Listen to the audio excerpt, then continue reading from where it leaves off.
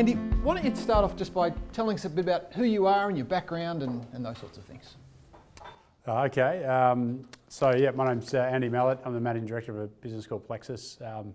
My quick background, so I was originally in the financial services industry, then went into management consulting for a while, and then when I decided to leave that, I decided to start a business and wanted to do something a bit different that was a bit more challenging. And a friend of mine and I had an idea that no one liked lawyers or law firms, and perhaps there was a better way to operate a law firm or legal service business than people had envisaged previously. And so about 5.5 years ago, we started Plexus with a simple idea that about 85 cents in the dollar you spend with a law firm either goes to partnership profits or overheads.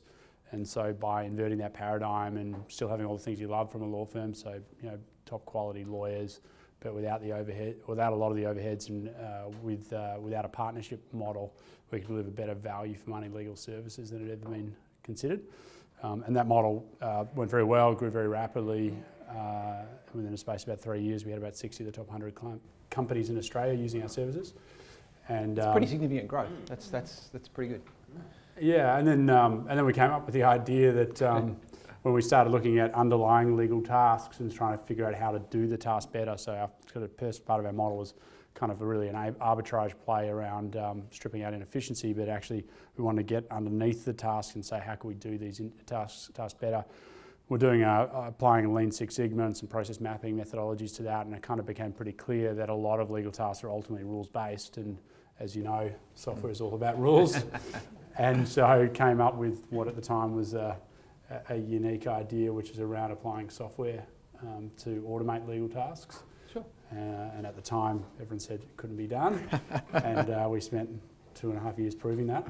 Okay, and tell us a little bit about that. Tell us about what you've built, and tell us what it does, and give us a bit of the story. Okay, so going back about 3 years ago, about 3.5 years ago, we started on this journey. My big focus from my management consulting days, I suppose, is to focus on what is our core competency and then try and find other people who could bridge competencies as we move into adjacent markets. And so given our core competency was not around software development, I said, well, we really need a partner to do this. There wasn't anyone in the legal industry that had any expertise in this, and there was one company out in New York that was pretty early in their journey, but was probably at the time the global experts in kind of legal expert systems. And so we met with them. They said, yes, we can build it. The first use case was quite a niche application, which is for running promotion. So if you think about a consumer-focused business like a Qantas or a L'Oreal or we know a round-the-world trip, I'm sure you guys have all entered one previously. It's actually got a lot of regulatory complexity about it because every state's got different legislation that governs gambling laws ultimately. And so you need terms and conditions which comply with all those different laws, and you need permits and short-form terms and conditions, a whole lot of other stuff. So it's quite a mess. It takes about 2 to 3 weeks to get the legal task done in a traditional format. A traditional law firm will charge you a couple of $1,000s for the service. And we had a client who said, this is a nightmare for us, could you come to us with a solution? And so we started working with this organisation in New York who had a bit of a platform. If you think about it, it's kind of like what WordPress is for websites. They were sort of presenting their platform as the similar thing for building legal automation solutions on. There's 3 things that happened. One is probably the individual on my team wasn't capable of dealing with what is quite a complex software project. The second thing is that their platform wasn't really as mature as they perhaps led us to believe. And the third thing, as is so often the case with software development, is that the fringe use cases were pretty immense. And so we probably spent 2 years, I don't know, probably all up $400,000 or $500,000 on that journey. Yep. Before we said we're just throwing good money after bad and decided to. And so I've seen that package, and it's certainly it's a powerful package. There's no question about it. What was the tipping point? When did you decide, okay, we need to move from software as a service package to something that we've built ourselves? We had an original business case around both productivity for us as the service provider, but also productivity for the end user. Yep. And there was a couple of things. One is just quite clearly their platform was not stable. Yes. And so we consistently had issues of falling over and bugs and issues that shouldn't really be present, particularly in a platform. It's one thing if you're building a bit of bespoke software. So we got frustrated with that relationship, and they weren't living up to what they'd committed to us, which is problematic. The second thing is if you think about, because of the fringe use cases, it meant that our lawyers had to spend a lot of time essentially redrafting the output to make sure it was fit for purpose. Yep. And it was because, if you can imagine, a scenario may be that there's 100 different prizes, there's different draw dates, there's 6 different steps to enter, which all sounds pretty easy when you put on a flyer or on an ad, but when you actually think about the layers of complexity of delivering that outcome, but then also ensuring that all interfaces and agrees with what is a couple of hundreds of regulations across Australia. It's very difficult. And I know the project. What they've achieved, if you think about it, is they've created a platform that non-lawyers, and I mean admin people in these organisations, can use to effectively produce incredibly complex documents that cover a whole range of areas, and the complexity has been months and months in the analysis, really with ease. So tell us, you've decided, okay, I'm going to custom build this thing. What's your thought process? Tell us about before development. What were you thinking? What were you looking for? What were you worried about? Give us a sense of your world at that point.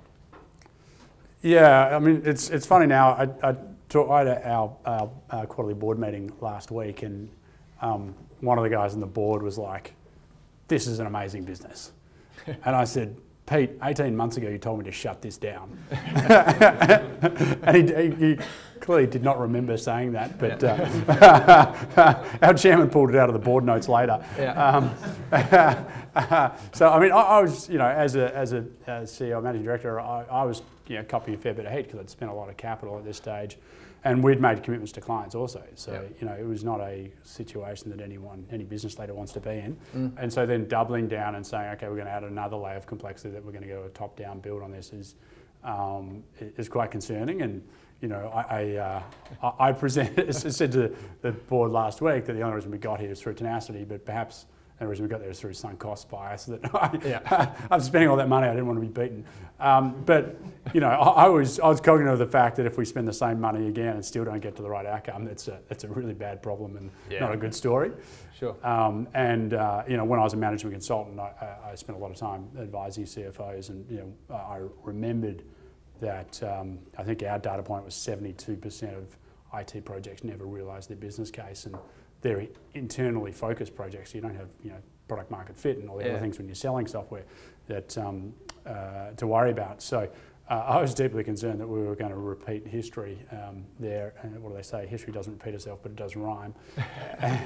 and so we said, so I was once bitten, twice shy. So I fortunately had a member of my team at the time. She was our CFO, who was an IT consultant and just one of the best professionals I've ever worked with.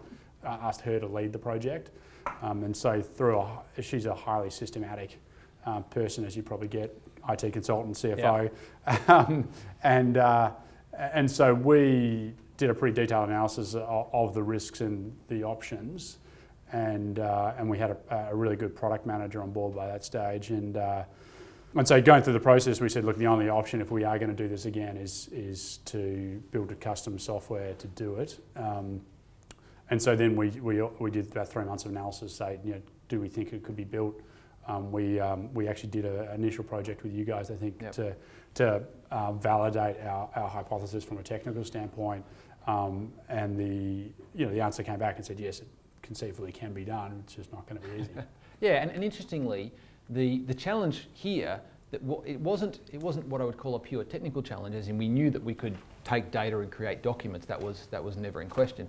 The challenge was, could we do it in such a way that it would make sense, that someone would be able to look at it and actually follow the process through with what are, mathematically speaking, millions and millions of permutations and combinations that thing can go through. And so when we talked about validation, that was really the piece we were doing. And we did, I think, something like 450 slides of wireframes by the end of it. We'd pushed this thing in, Yeah, we pushed it pretty hard. Yeah, I think I'm not famous in our organisation for being what other people think is reasonable. I think I'm entirely reasonable. But I said this has to be easy enough that someone who's got no experience with promotions can do it. Yes.